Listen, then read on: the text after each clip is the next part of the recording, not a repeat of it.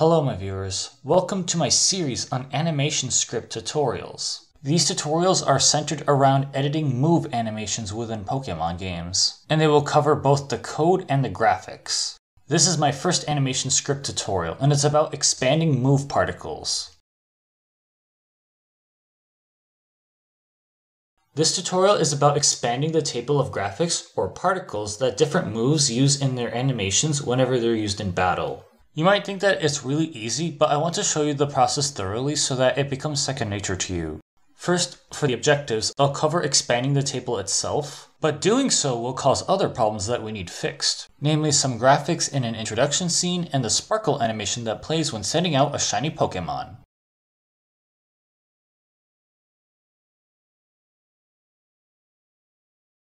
To look at more tutorials about using Hex Maniac Advance, click Help and then click Tutorials. You'll be sent to a GitHub page that contains several dozen guides that you can look at to do a variety of different things. Also, it's a good practice to do Ctrl+E to make backups of your ROM. Fill in the most recent change in this prompt, and once you do that, click OK and your ROM and its .toml file will be safely backed up for later use. Without further ado, let's start this show.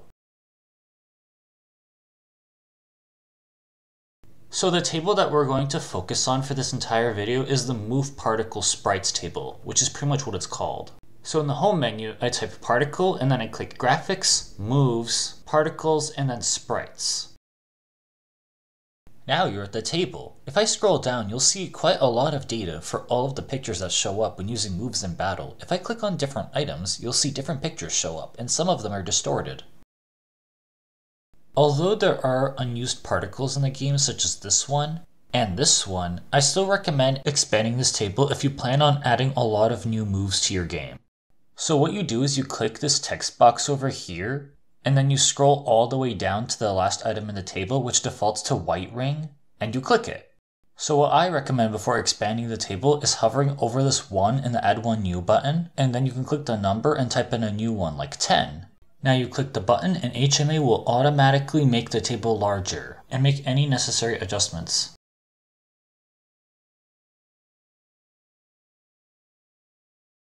You'll notice all of these duplicate white ring particles that just popped up after expanding the table. You'll have to change these ID values manually, but over here you'll see stuff that says unnamed 290, unnamed 292, etc. Those will have to be changed in your ROM's .toml file, which is in the same place as the folder that has the GBA file you're editing. So I'm going to save the game, close the ROM in HMA, and then open the .toml file in Notepad. In here, you open the Find menu and you search for move_particle. And then you'll have to keep clicking Find Next until you find the list that's named Move Particles. As you see right here with the word list and the name Move Particles. Next, you scroll all the way down until you see a sequence of unnamed followed by a couple of numbers. This may take a while because there are almost 300 particles in the game. So what you can do in this file is you can change these unnamed numbers to pretty much any name you want. So for example, it might change unnamed 298 to Fusion Bolt Thunderbolt.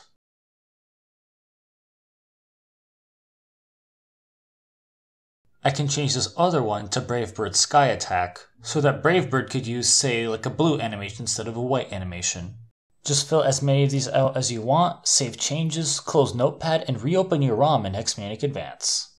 We will go back to the table we were at earlier by clicking Graphics, Moves, Particles, and Sprites.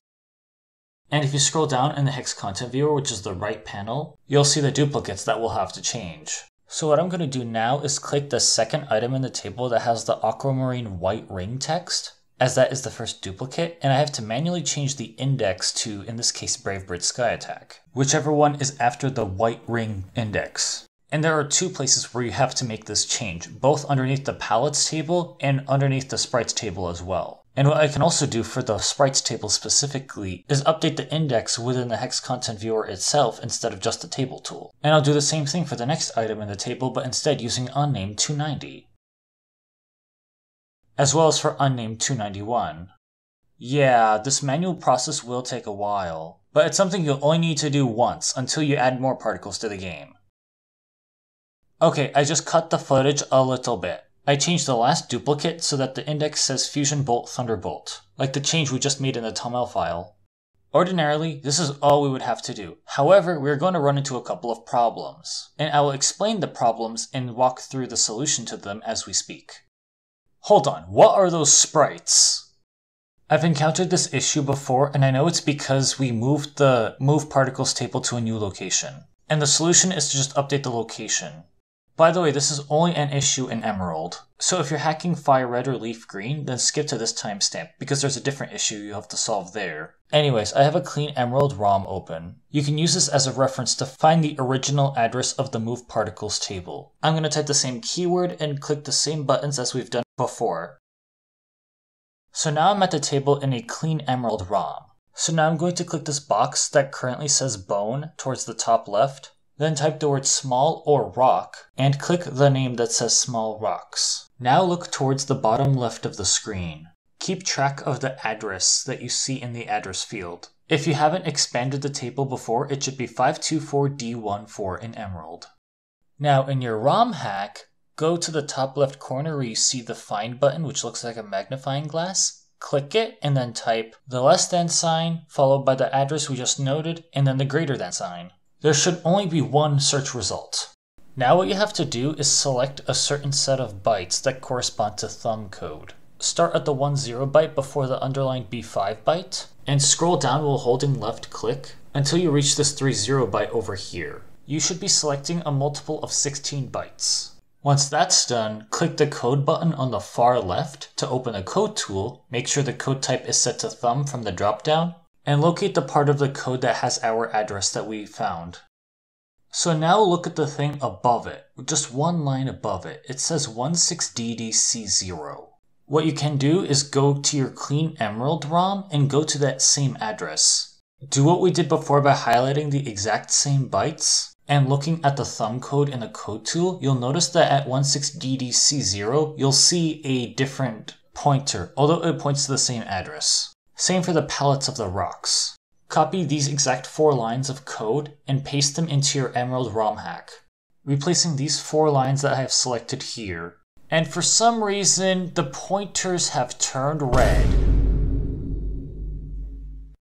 Fortunately, this has no effect on the game, as long as Hex Maniac Advance doesn't convert these to null pointers, which it shouldn't. And I can show you what Groudon Scene in the opening sequence should look like.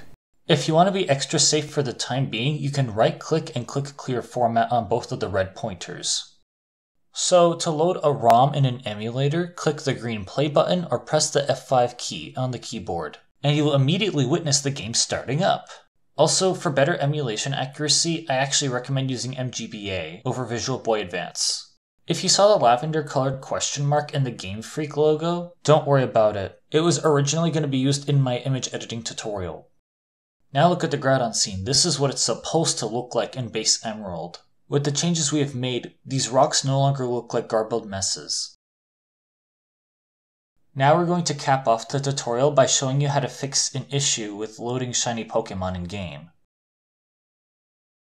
So I'm at the move resource thread at pokecommunity.com, which I'll have linked in the description, and I'm going to scroll down until I see the hyperlink to Mr. Dollsteak's Adding New Custom Particles tutorial. And you technically could have followed this tutorial instead of mine, but if you glanced at the date this was posted, this is more than 10 years old. So it helps to have an updated tutorial with newer tools. So on this thread, I'm going to skip all the way to step 7. And you'll also see why we have to make this change after expanding the Move Particles table. Now, I won't follow literally every instruction in step 7. What I want to focus on are the addresses to go to in both Fire Red and Emerald. This tutorial doesn't have something for Ruby, unfortunately. So if you're hacking Fire Red, you're going to copy this address. But if you're hacking Emerald instead, you're going to have to copy this address instead, which is what I'm going to do because this is the ROM that I actually made the changes in. So I'm going to return to Hex Maniac Advance. I actually did have both ROMs open. But trust me, apart from the addresses, the process will be the same. Click the house button to open the Go To menu and paste in the address you copied from the website. Hit Best Match and you'll be taken to this region of the ROM. So on the byte that's automatically selected, type the less than sign, followed by graphics.moves.particles, and the filtering of anchor names is going to help you here, sprites/233 and then a greater than sign. You're going to notice that the pointer will have updated, but it will appear red. Like before, it's not going to be an issue. If I double click that pointer, you will see, albeit with some distortion, the gold stars particle and its corresponding data both on the right panel and on the left panel. Next, I'm going to click the back arrow to go back to where we were earlier and do the same thing, but for the sprite's corresponding palette. Starting with the less than sign again, and then graphics.moves.particles.palettes this time, and the same old /233 and a greater than sign, making sure you avoid spelling mistakes. And you will finally see another red pointer. But if you double click that, it will correctly take you to the actual location of the pointer to the palette. In other words, the next time you or your opponent send out a shiny Pokemon, nothing wrong should happen. So yeah, this is the end of the tutorial. This one was rather short, but I was originally going to make this part of a larger tutorial, but I ended up breaking this off into its own video. There will be more videos to come to branch off of the work that we've done so far, so stay tuned for their releases. You have learned the basics of move particles, and you'll be ready to tinker with them, so that you can make eye-catching move animations for custom moves. It'll definitely help make your ROM hacks battles stand out once you get the hang of move animation editing. Other than that, sorry for the lack of uploads lately. I just didn't have time to sit down and produce anything apart from commentating a couple of battles. But now I should be able to continue making Hex Maniac Advance tutorials. With that said, I hope you enjoyed the video. Be sure to like, comment, subscribe, and join the Discord, which I'll link in the description. This is Starstruck Shiny, signing off.